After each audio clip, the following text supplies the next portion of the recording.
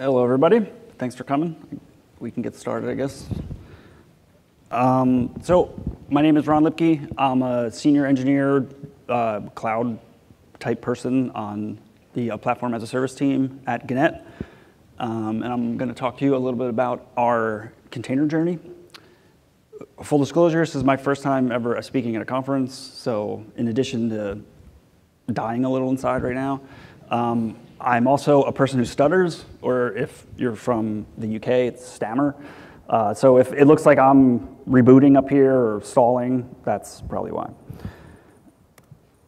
So some of you might be wondering just who or what Gannet is. We are a national news and media company with roots in the traditional print business. We're probably most recognized by our national brand USA Today. But we also have about 130 other local news outlets in the United States that make up the USA Today network, and that brings in about 125 million unique visitors a month. These are just all the brands in the USA Today network. Maybe you grew up around one, or you recognize a logo from where you live now. So what does a platform as a service do for Gannet? We provide the central location for self-service provisioning and tooling for infrastructure for about 40 internal dev teams across Gannet. And that's pretty much where they can test and deploy, and then all the way up to their apps, all the way up to production workloads. And this is all in the public cloud. We do have some data centers, but everything on the platform is in the public cloud. So for us, not only are we managing the environment that runs all of the USA Today apps, but our customers' dev is our prod from our point of view. We have 5 teams on PaaS. I'm on the integration team, and we are responsible for architecting and maintaining the core features of the platform. So the start of our container journey goes all the way into the deep annals of history at the 2016 United States presidential election. So basically, in the news industry, there's 2 types of events that you have to plan for. There's breaking news, when everyone's phone is going off. That ends up in a very unpredictable yet high volume of traffic that dissipates pretty quickly. And really your defense against that is make sure all the things are scalable, and if they're not, run over provisioned, which isn't the best, and cache all the things. Cache in front, cache in back, protect your origin at all costs, and you should be able to handle all those news spikes that seem to be happening much more frequently.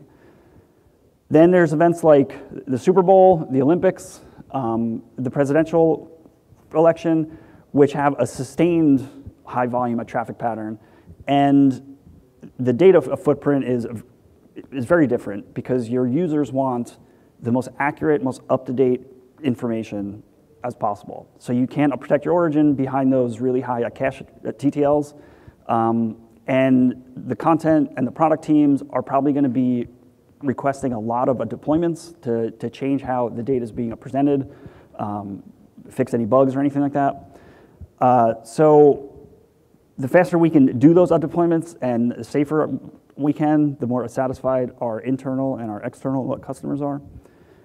So this was shaping up to be the largest night of traffic in USA Today history, and we figured why not make that our first time we run a container app. Up to this point, we had not a container on the platform. So this was, it was new for us. It was something that we had been considering, but really hadn't planned out yet. And then our core product team came to us and said, hey, we're interested in running the elections app in a container. We said, sure. And we scoped it as kind of a stretch goal. If we could run maybe 5 or 10% of election night traffic in a container, we would call that a success. So we started out by creating a list of our requirements. This is just a short list of those. We are an old enterprise. We have data centers all across the country, so we have a lot of legacy infrastructure that we needed to just be aware of, that there were dependencies here that we couldn't engineer out of and make everything just a perfect cloud-native app. We really had to take advantage of our existing bootstrapping, our existing features on the platform to bootstrap these clusters.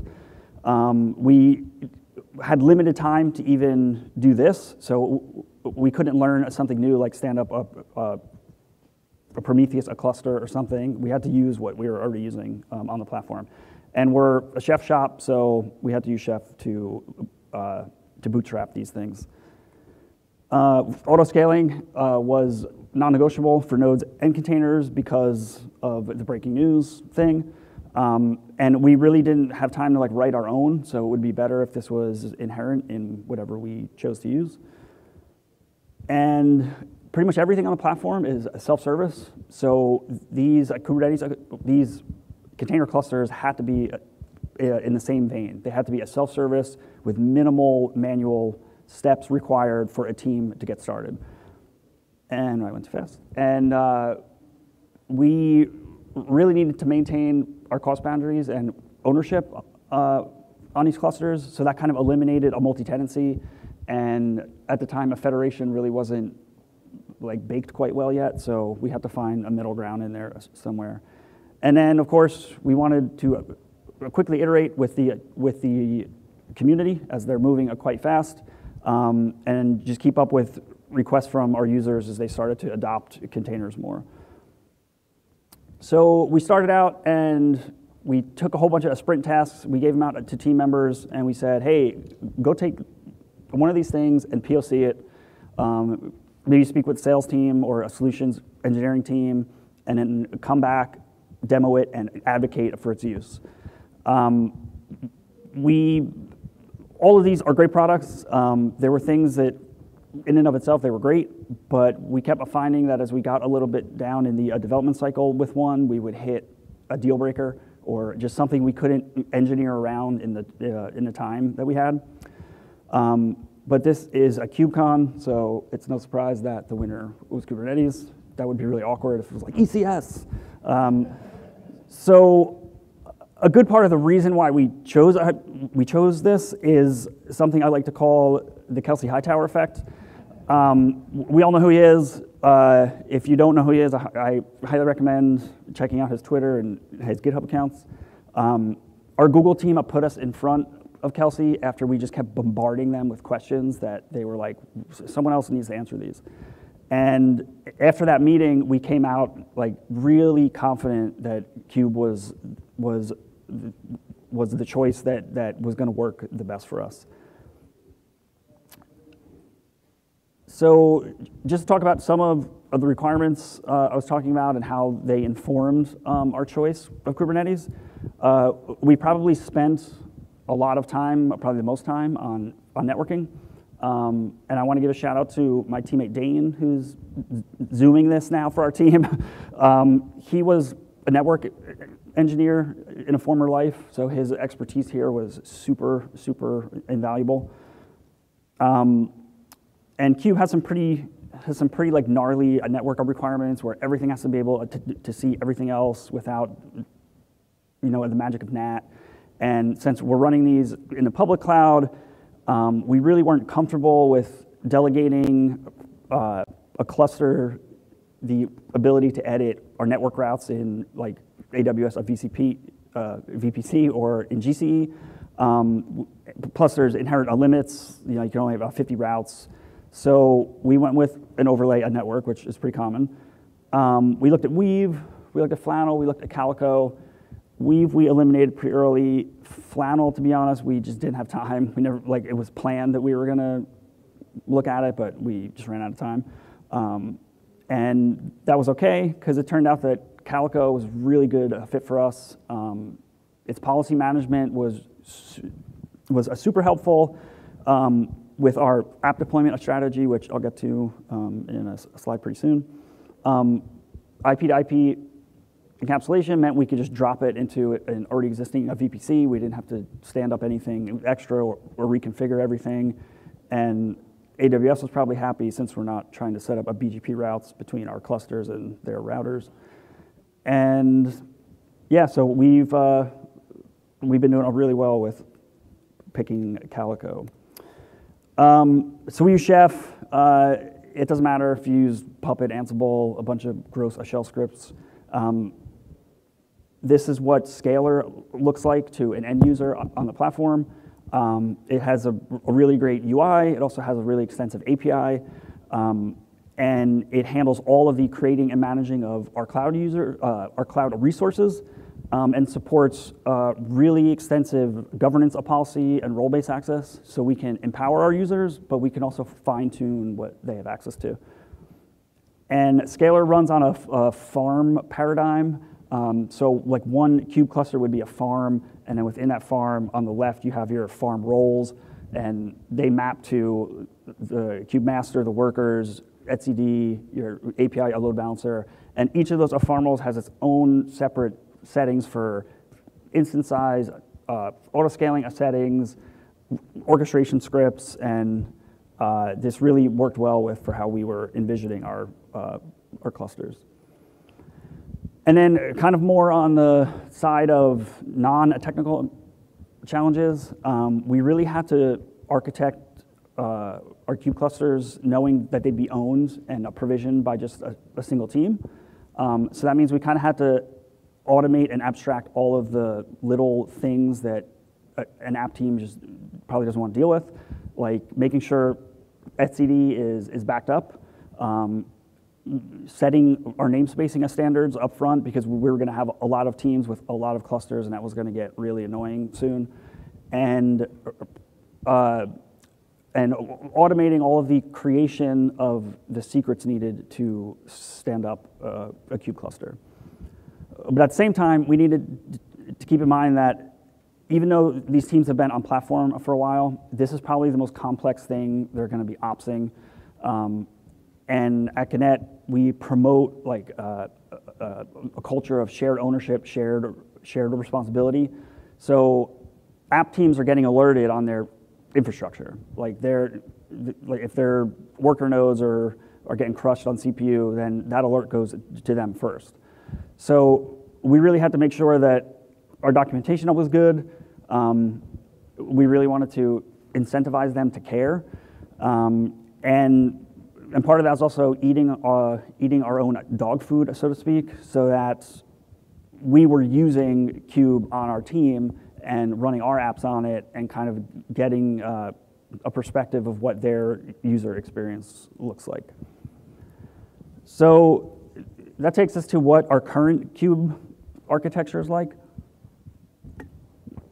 And this is pretty much what happens when anytime a team comes to us and says, hey, Paz, I want to do some containers, and we say, hold up, start here. And everyone has to complete our Paz labs, as we call them. They basically run through all the features of the platform, basically what it takes to start using them, how they can make your team successful. The Kube lab is our longest one. It's lab 27, and it walks through the provisioning of an entire Kube cluster in Scalar, from the creation of the farm roles, launching the farm, and then deploying your first app. Once they do that, the second step is a requirement for every Kube cluster that gets stood up after that. They submit a Jira ticket to us. That kicks off a build job that builds all of the required secrets and tokens, like a kubectl token, the kubelet bootstrap a token, a token for their team's console ACL policy, API to server certs, and stuff like that. And then it puts it in our secrets backend, and then the team gets supplied with a namespace of where to find all those things at. Then they take that, they build their farm. If they're a new user or a new team, they'll probably be doing that in the UI, which is lots of pointing and clicking. If it's a more advanced team, it's definitely being done automated in their CI pipeline. This is a really bad drawing of what our cube kind of looks like right now. Some things to note here are we are masochists, and we basically roll our own cube RPMs using the Google binaries. We're not running them as containers themselves. And that's for everything in the kube control plane and then kubelet and kubeproxy on the workers. We run etcd in its own cluster. It's usually always a 3-node, a quorum, but for some of our bigger clusters, we go up to 5. And then we put HAProxy, which is heavily orchestrated, in front of all the worker nodes, and then that gets updated with where to find the API server, and anything that needs to talk to the Kube API goes through that HAProxy. So we also have this really awesome API team on PaaS. They build all of these great tools in Go, and they had built a deployment API that was initially used for deploying apps on cloud instances and managing the entire life cycle. So they built some new functionality into it to handle container deployments on a kube cluster. Basically, it's managing like three key things. It's taking a deployment object. So anything you could do in a kube deployment, you could do in our API. It just takes that, it deserializes it, and sends it to the kube API. It creates a service to go with that deployment, and it picks a node port from this list of node ports assigned to that cluster. Then it goes and updates the HAProxy config with the IP addresses of all of the worker nodes in the farm and the node ports where you can find the currently deployed version of your app and the new version. Then the user can use the API and start shifting a traffic however they want and however they are comfortable with. They could also do a canary deployment. They can just shift a little bit of traffic and then do some automated testing with a pass-fail mechanism in it. Once they're okay with the deployment and they say it's good to go, they send a complete message to the complete endpoint, and the API will go in and delete the old deployment and services and update HAProxy config again. Or if it didn't go well, they could ask for a rollback, and it'll just put everything back to the way it was before you started a deployment.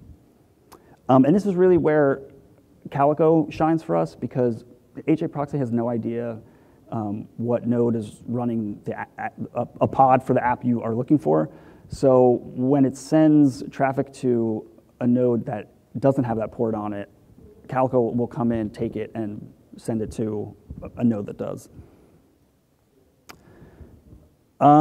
So a cube is really good at like abstracting all these things from people who just want to run container workloads.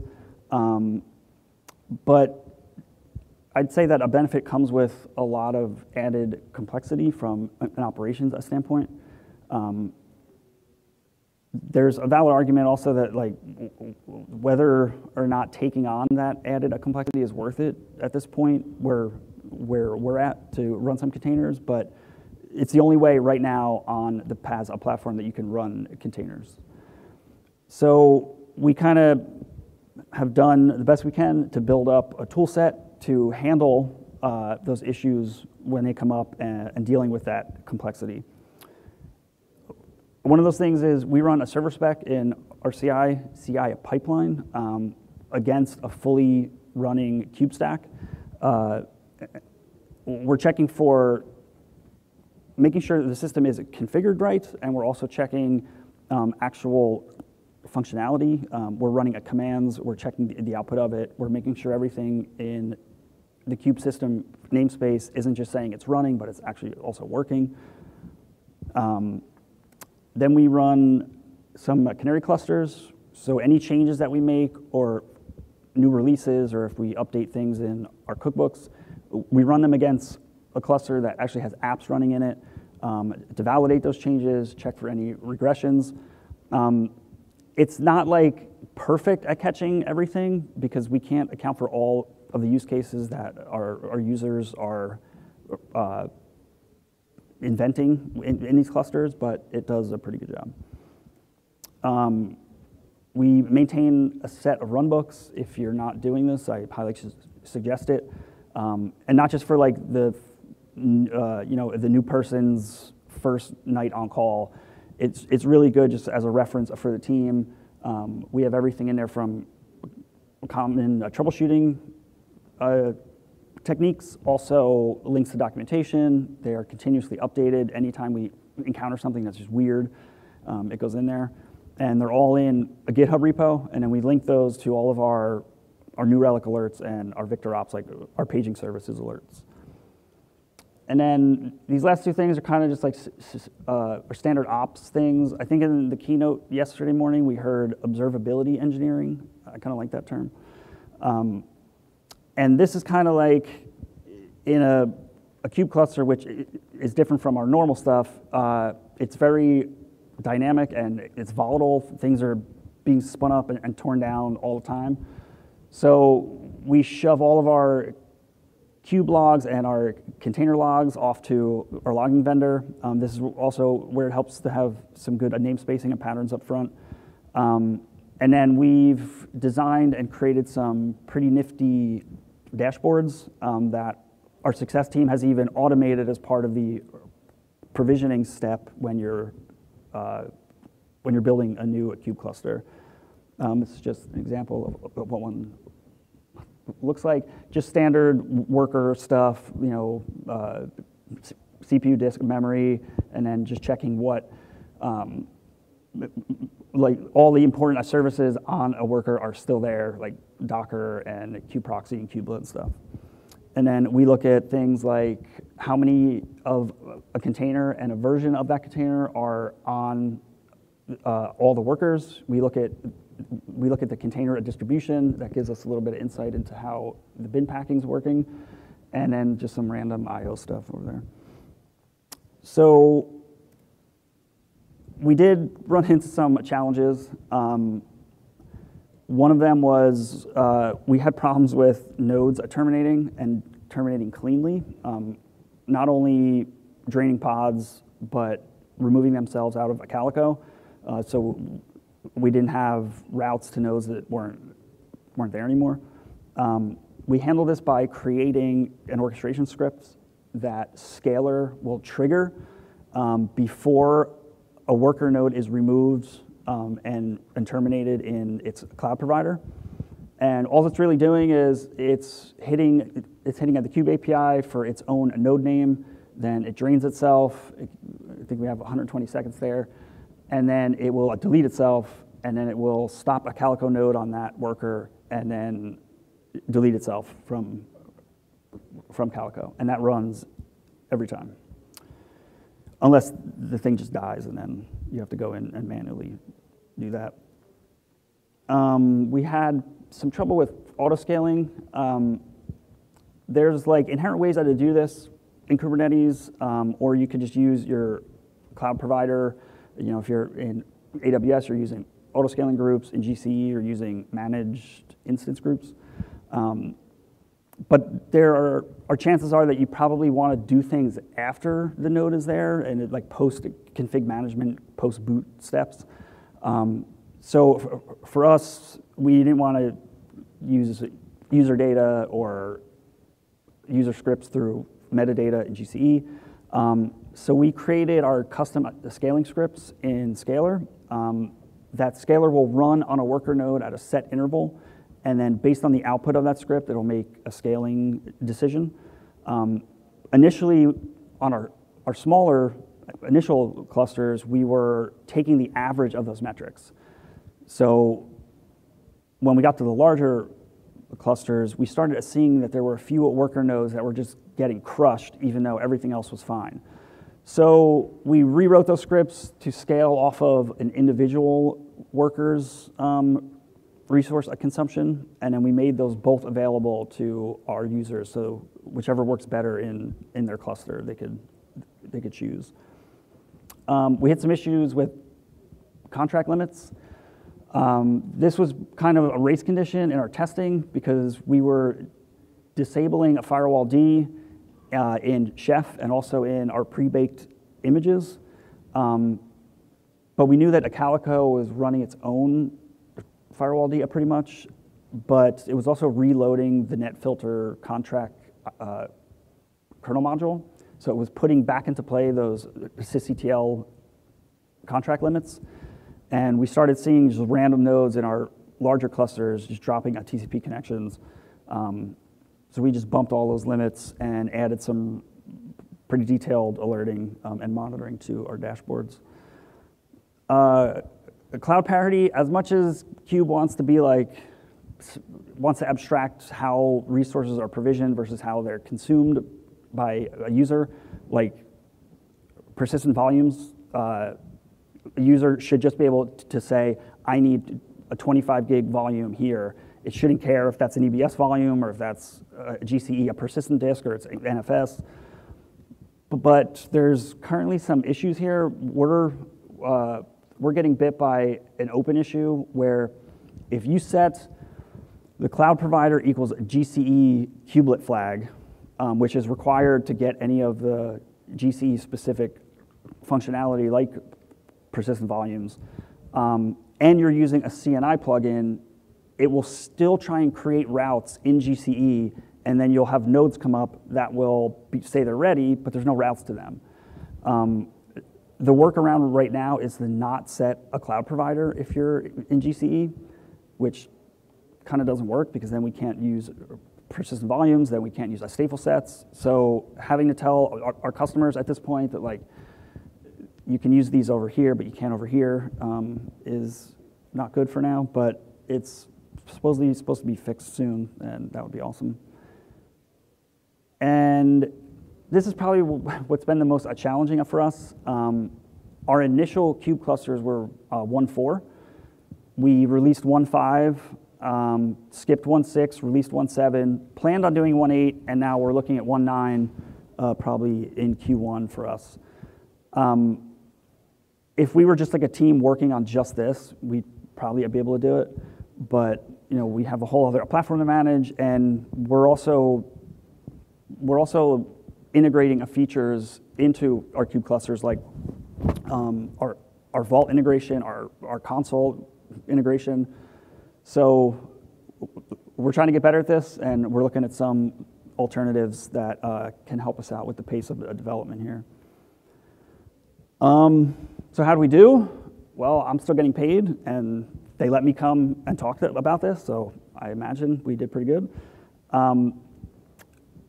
Elections at 2016 was a complete success for us, broke all our traffic records.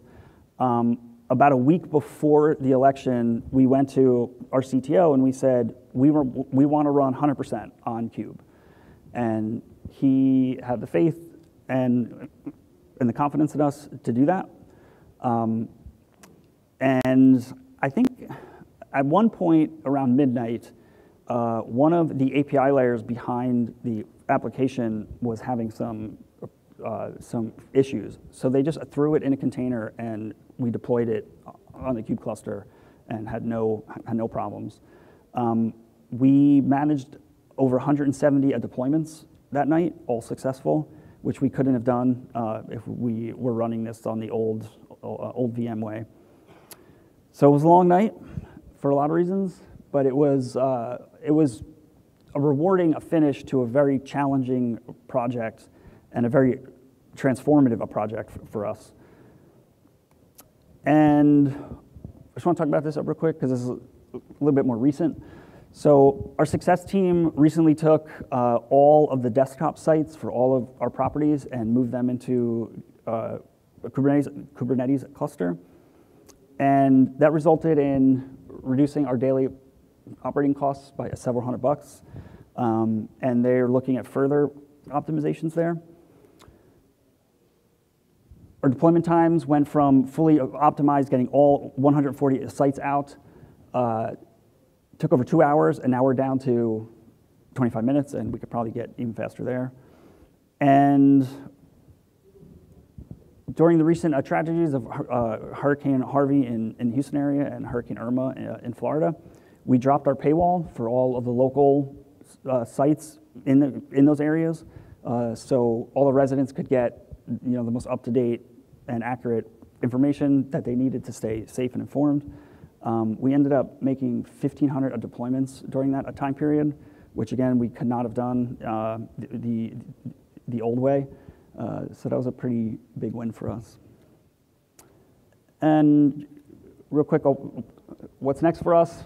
We're eventually going to finish our move to etcd3, Cube 9, like I talked about. We're relooking. We're taking another look at KubeADM. When we first started this, it wasn't really ready, and now it looks like it will help streamline our how we handle our control plane with those gross RPMs. Vault integration is actually live now. We're using the Kubernetes Vault auth backend in conjunction with a pre-configured role for that team, a policy for that team, and then a role for that cluster. If any deployment needs to access a secrets in Vault, you just add a Vault init container to that deployment, and then it'll mount a token with a very short TTL in a shared secrets volume for any of the containers in that pod to access. We started looking at service mesh. We think it's really cool. We really want to do awesome things with it, but no one's really asking for it. So it's taken a back seat to some higher priority stuff. And last but not least, the elephant in the room are terrible, not terrible, but our terribly over-orchestrated HA proxy per application ingress load balancer solution that we're looking at some cloud native stuff like using ALBs in Amazon or GCE load balancers or maybe something like Envoy. But that's where we're at. So thank you for listening to me. If you have any questions, feel free to ask or find me or Dane, or we're also hiring. So if you want to do cool, interesting things in the news industry, come talk to us. And that's it. Thanks.